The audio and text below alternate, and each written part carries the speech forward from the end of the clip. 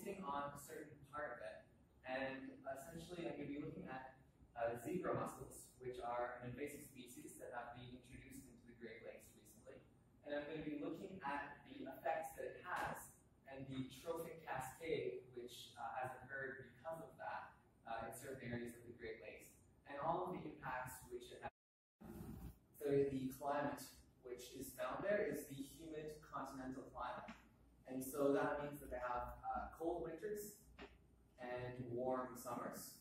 But because of the very, very large amount of water which is there, it in fact has a moderating effect on the climate. So all that water changes a little bit how the climate works in this particular area. So because the water keeps the heat better, that means that all of the area around the Great Lakes will be a little warmer in the winter and a little cooler in the summer. So on this map, I put a few cities that you might recognize, and I put the Chinese names so that you might be able to recognize them better. So we have Chicago here, Toronto, and where I'm from is Ottawa. So it's all the way up here.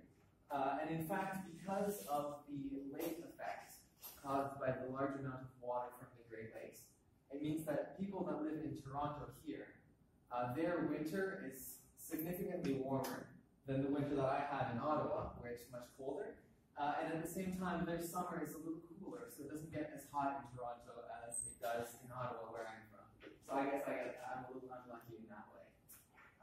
Something else that the lake effect does, it also, because of that moderating effect, and so those are very large algae, and those are often the home, they provide habitats for a lot of organisms which live here, like sea stars, for example, or even just for fish, because it provides a lot of protection.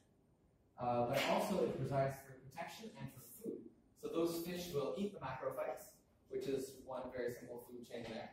And there's also a lot of decomposers which live in that area, which will feed on dead matter that just gets drifted down or gets sedimented down from the top of the lake to the bottom.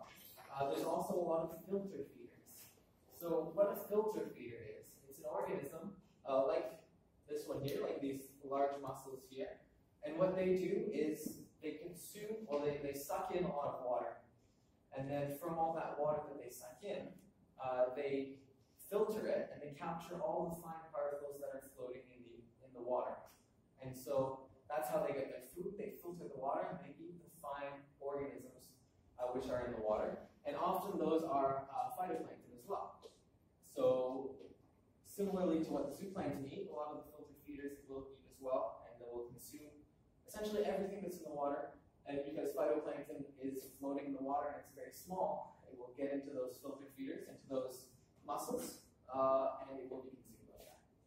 So that's how the ecosystem more or less normally works in the Great Lakes. Now, I'm going to be talking about a slightly different topic, which is zebra mussels.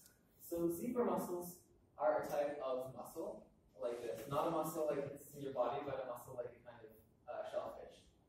So these mussels, particularly zebra mussels, are originally from Europe, and they are a filter feeder, which is the type of organism which I just discussed, which sucks in water and which feeds on everything that's floating in it that's very small. Now these are very small animals, so this, even though it looks big, this is only 1 centimeter, so they're maybe about the size of your nail. So they're very small, but they have a very high reproductive rate. So that means that they lay very, very, very many eggs. In fact, one adult female can lay up to 1 million eggs every year. So, of course, not all of the eggs survive, but that means that there's a very, very, very large growth potential, meaning that they can make many children very fast. And those are originally from Europe, but in 1988, they were brought over into the Great Lakes in one of the ships that was bringing cargo. So it was found inside, essentially inside the ship, and it got released when the ballast opened. And it was found in in the lakes. And then by 1990, so just 2 years later, you could find zebra mussels in all of the Great Lakes. So they reproduced very quickly and started to become quite a bit of a problem. Now, those zebra mussels have quite an effect and quite an impact on the trophic system, and that's what I'm going to be discussing right now. So, the first effect is that if there's a lot of these filter feeders, a lot of these new zebra mussels, they're going to be going a little everywhere. They're going to be feeding on absolutely everything that they can. They're going to be reproducing very quickly, and they're going to end up being everywhere. And what happens when there's a lot of filter feeders is there's going to be a lot of water that gets filtered. And that water that gets filtered means a few different things. First of all, it means that there's going to be less phytoplankton. Because phytoplankton is what lives in the water and what floats in the water. So if there's an enormous amount of zebra mussels that are filtering the water, that means there'll be much less of this phytoplankton, which is floating in the water. So if there's less phytoplankton, well, there is something that feeds on that phytoplankton, which is the zooplankton. So if there's less phytoplankton, that means that the zooplankton won't have as much food. And so there will be less zooplankton because it won't be able to survive, it won't be able to feed itself. Now, similarly, if there's less zooplankton, that means that the fish, which feed on the zooplankton, won't be able to feed itself very well either. And so that means that a large fish will also be affected. So just from the simple introduction of small mussels the size of your thumb, of your nail, that means there'll be a lot less fish in the ocean, in the Great Lakes. But that's only a very small thing. In fact, the more important impacts relate to something else. So, it's a little complicated, so I'm going to try it out. So, if there's less phytoplankton, less of the little plants that are swimming in the water, that means that the water will be it'll seem a lot cleaner because there's less stuff floating in it. So it's essentially, it filters the water, it makes it cleaner. And a cleaner water means that the sun, instead of just being able to go maybe this far because it's being blocked by all the phytoplankton, well, it's clean. A clean water means that the sunlight might be able to go much farther. And so areas where nothing was able to grow before on the bottom of the lakes, now there can be macrophytes and all kinds of organisms on the bottom of the lake which can now survive and which can now grow and develop. They're able to live at the bottom of the lakes. And that means that there's more habitats, because these macrophytes, they serve as habitats for many of the fish and many of the organisms which live at the bottom of the Great Lakes.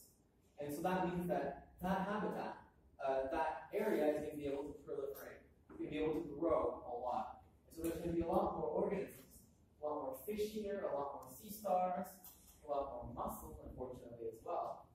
And that at the same time means that there's going to be more fish on this section. There's going to be more ducks as well, because ducks feed on a lot of things that live in this area. And when that happens, then, because there's more of this, let's say there's, I don't know how to draw it, but more ducks, more fish. Well, those ducks and fish, they produce certain bodily wastes. So they have, that means there's a lot more nutrients which go in the water. And when there's a lot more nutrients that's in the water, well, that can have a lot of other effects too. So this water here, there's a lot more things that live here. The nutrients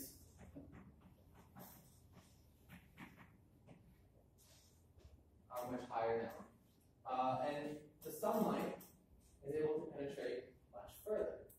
And when there's more nutrients in the water, and there's more sunlight in the water, that means that there are certain organisms that have a much better better time to grow and to live.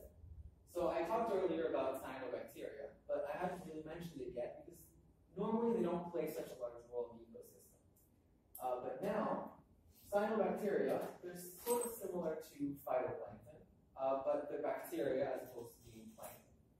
So we have lots of cyanobacteria which are here, which feed on sunlight as well. But those aren't really affected by the zebra mussels because cyanobacteria tend to live in very large colonies. So what the cyanobacteria do is they don't just live alone. They live with millions and millions of other cyanobacteria, and they live together. And so that means that the little mussels aren't able to filter the water. They aren't able to feed on them because there are too many cyanobacteria that live together in a large colony. So that lifestyle essentially protects them from being consumed by the zebra mussels. And so now that the phytoplankton is gone, the water is clear, the cyanobacteria don't really have much competition. And so, especially with the large amount of nutrients that are now in the water, the cyanobacteria will start to grow and proliferate even more. And so what happens there is when there's a lot of cyanobacteria, well, that can lead to algal blooms. We talked about this a little bit, and now in the Great Lakes, it's partly because of this. It's partly because there's a lot of nutrients from human activities. But in the end, the result is the same. All of the cyanobacteria will grow to a very, very large amount and create algal blooms, as well as with other algae that happen to be growing because of the extra nutrients. Now, that in itself is bad because, first of all, it's ugly. Second of all, it's bad for everything else which lives there because it blocks the sunlight, and also because cyanobacteria often produce types of toxins which are bad for everything else that's there. But even more than that, unfortunately, that's not the end. So, what this can cause is a eutrophication. So, once there are so many bacteria, so many algs and the algal blooms, well, at that point, they need nutrients to survive. And if there's too many, well, they're going to start to consume all the nutrients. And so there's no more nutrients left, and they can't really survive anymore. And at the same time, there are so many that it blocks the sunlight, so they can't really survive very well because they don't have enough sun. They're essentially they're choking themselves. They're blocking the sun, and they can't grow anymore, and they don't have any nutrients. And so what happens then is a lot of it will start to die. So a lot of this will just die, and it will start sinking down. But then, when everything that's here that once was alive is dead, well, it will start decomposing. And when all of this algae here starts decomposing, well, when things decompose, they use a lot of oxygen. So normally, there's a certain amount of oxygen which is present in the water.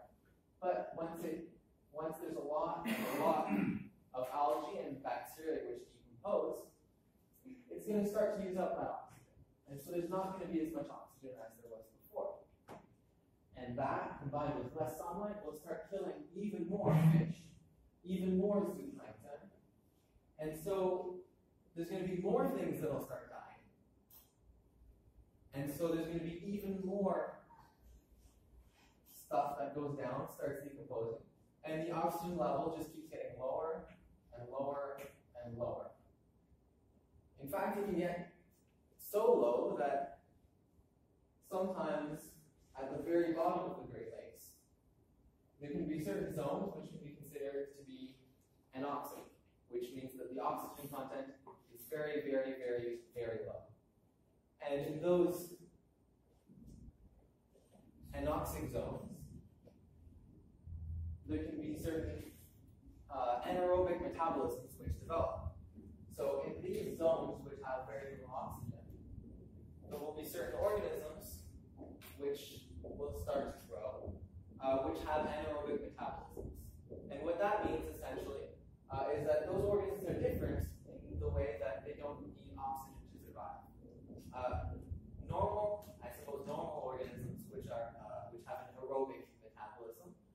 consume oxygen and we let out CO2 to a degree. But these organisms consume something else, and they let out something else.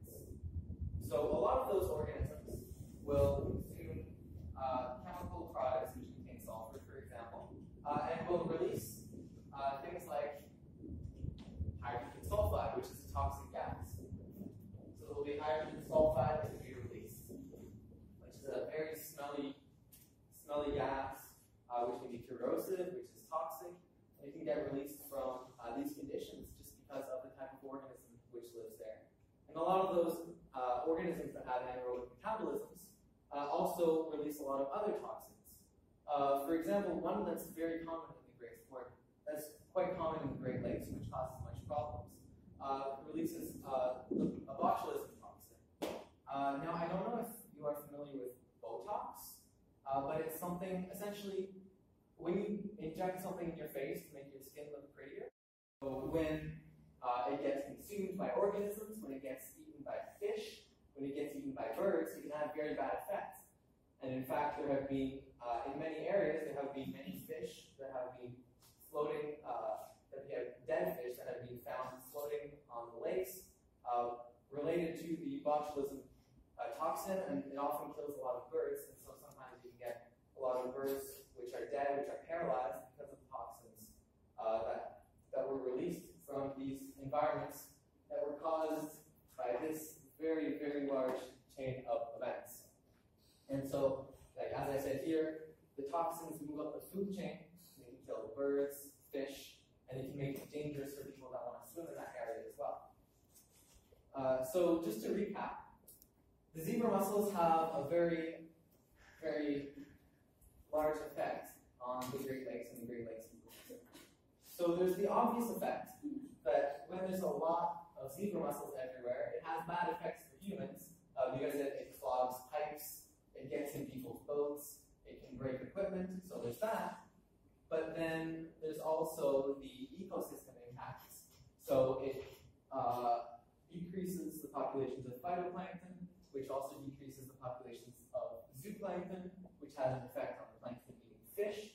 But at the same time, it can, in the short term, have good positive effects towards everything in the benthic ecosystem by providing more habitats because of the growth of these macro effects.